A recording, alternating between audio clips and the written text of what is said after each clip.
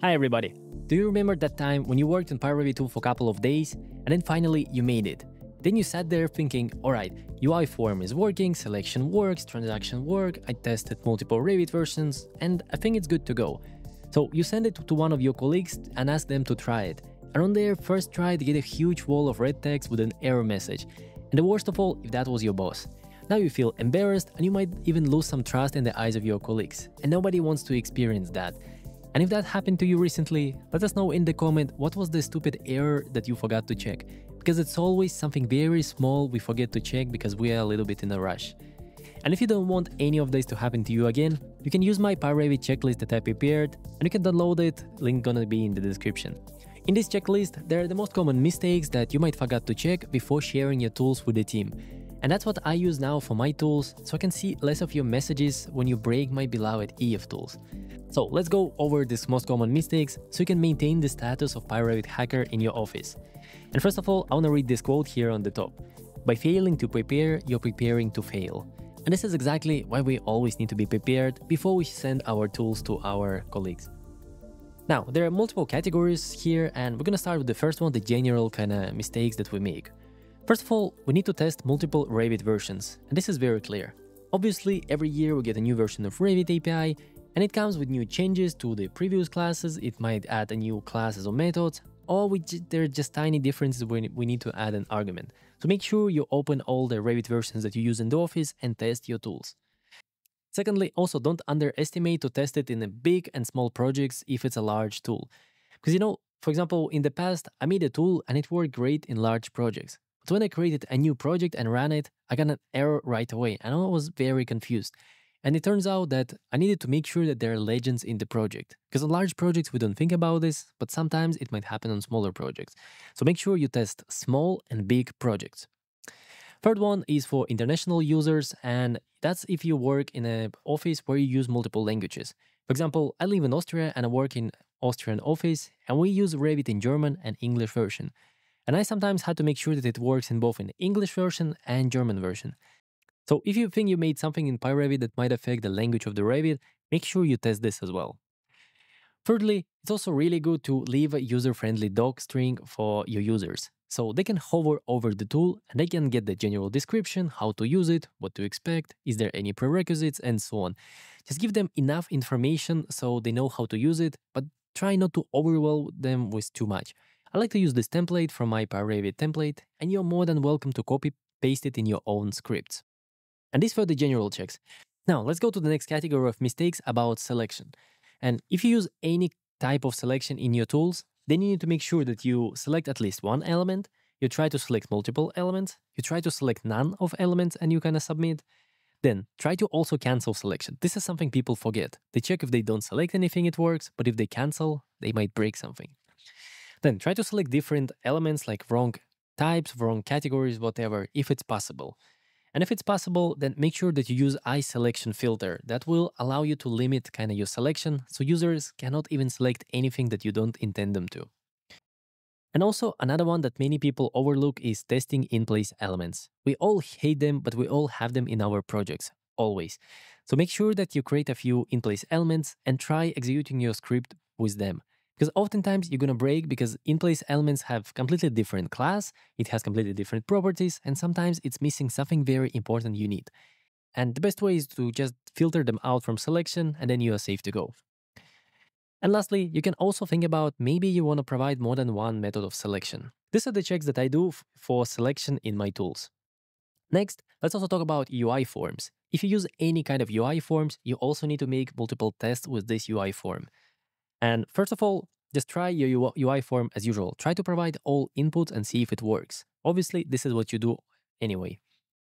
Then try to provide no inputs. Just open your form, don't provide anything, or maybe even like remove some of the inputs and click on submit and see what happens. Does it gonna give you errors? Is it gonna notify users that they need to provide more? Just test what you get.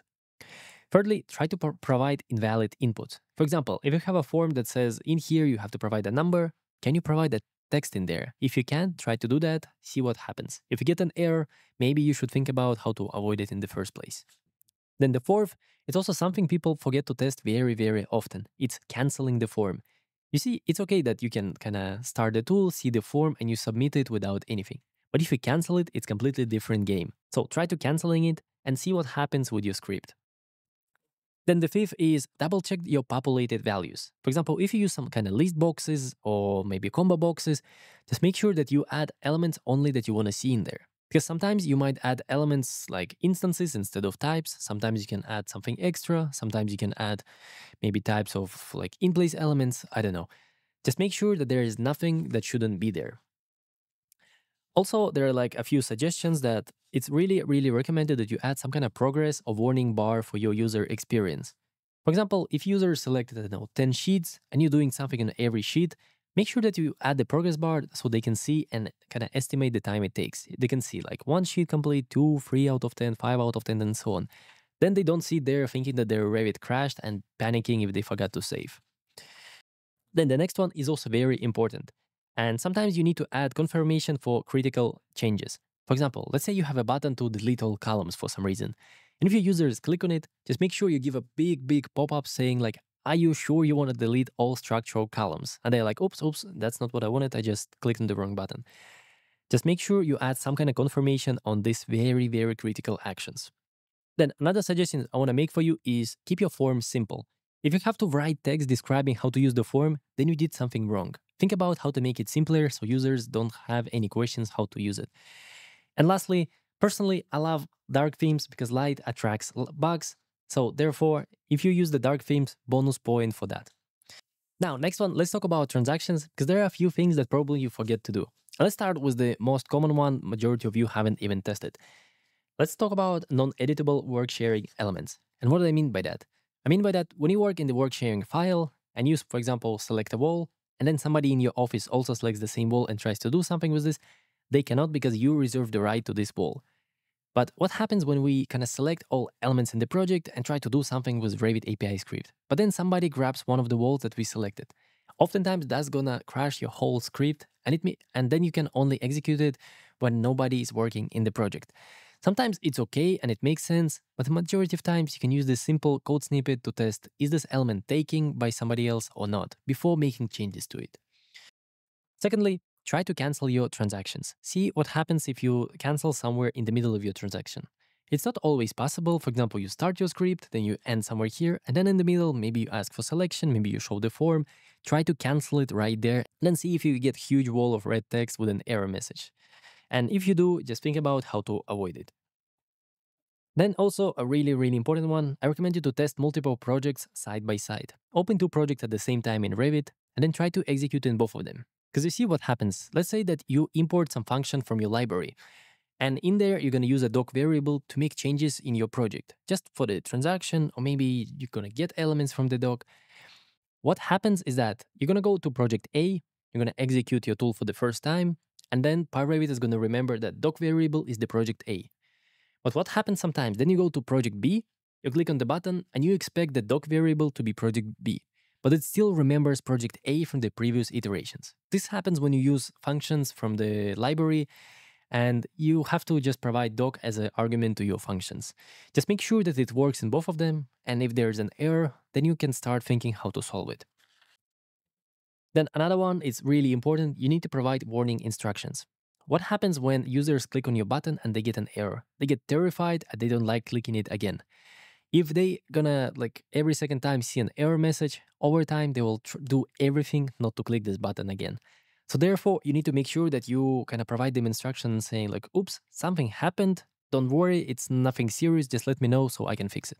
This makes them feel much better to kind of share the error message with you and also use it again in the future. So it's really important. And then another 2 recommendations. First of all, keep transactions outside of loop. Because if you're going to iterate, for example, for every wall in the project and make a change, it's going to take you so much more time if you're going to put transaction inside of the for loop. But if you're going to create just one transaction outside of the loop, it's going to take you a fraction of a second to do the same task. The reason is because in Revit, you have to kind of start transaction and commit it. And it kind of like a saving Revit file a little bit. Not exactly, but it's updating the database. And because of that, the kind of runtime can really accumulate to a lot of time. And lastly, it's very common to use try except statements when you use transactions. Just make sure that you try to execute it, and when something goes wrong, that you kind of rolling back your changes, and you notifying users correctly without any warning messages. This is really, really important.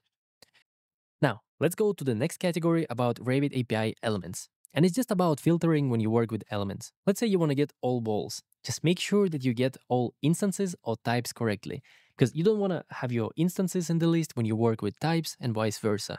Just make sure that you filter instances and types first of all. Secondly, again, you have to filter in-place elements. They're really, really annoying, but we have to kind of always think about them. Because let's say that you want to get all windows, and then somehow there is in-place element for the window and it's going to behave completely different than all your other windows. So make sure you filter out in-place elements or make a separate logic for them. Then another one is also think about the grouped elements. Let's say you're going to get all rooms in the project, and some of these rooms might be inside of the group. And if so, you cannot really make changes to them with Revit API. So therefore, before making changes to all your rooms, A, you have to make sure are they grouped or not. Or secondly, if they are grouped, just make sure that the parameter that you want to update is actually allowed to change inside the groups. This, the varies by group value is ticked on. And then also think about exception elements. For example, you might get all views and view templates together when you're getting your views with filtered element collector. This is a very common mistake because people just get them with the category and then they forget to check. Because it's very, very similar, it has the same classes. The only difference is that one is displayed in your project browser, the other is displayed in your view templates. But for Revit API, these are pretty much the same things. So make sure that when you work with views or any other elements where it might happen, that you know about these exceptions and you avoid them in the first place. And now the next, let's have a look at the checks that we need to make inside of our code, so we can make our code more reusable and maintainable in the future. First of all, make sure that you write the doc strings. Nowadays, it's super simple. Just copy your code, give it to ChatGPT, and ask it to describe it for you. That can already help you kind of maintain it a bit better. Also, secondly, we're gonna talk about the refactoring your code. You can also ask ChatGPT for suggestions or even refactor your code, even though it might give you mistakes. But refactoring is good because first time we write our code, we do it quick and dirty, and that's fine. But then once our tool starts to work, it makes sense to kind of have a look at this and rewrite certain things. Take certain code, put it in a function, maybe create a class from your code, maybe put something in your library of reusable snippets. Just reuse it, kind of refactor your code so it's more readable and easier to maintain in the future as well. And along this way, you can also add the doc strings. Now, the third one is the comments, and there are different stances on what to do with comments in Python. Some people say comment as much as possible. Some people say don't comment at all and just name everything appropriately. And I think it depends on you. If comments help you debug in the future, just make sure you leave comments for you, especially on the tricky situations. You know this meme where, like, only I and God knew how to solve this code, now only God knows. That definitely happened to many of you and definitely happened to me. So therefore, make sure you leave the comments on the very, very tricky part. Now, the fourth one is avoid hard-coded values. And this depends on what you do. It's okay while you're coding quick and dirty to put something like element ID of your type that you're testing, maybe put there some values instead of creating user form. But then later, you need to make sure you don't forget to comment it out and put whatever else logic. So ensure that you don't have hard-coded values that shouldn't be hard-coded. 5 is also reuse your functions. Have a look at your code and see if there is something that you use in pretty much all your tools. Maybe you're always getting the views in similar way and you always rewrite like a bunch of code. Maybe that could be one reusable function that you could just call in every script that you need. Just have a look and decide it for yourself. Also, if you don't know how to reuse your functions, you can check this video where I'm going to show you how to reuse your code inside of pyRevit. And lastly, maintain a script changelog. This is really, really useful when you work on the same tool once in a couple months and you add some changes.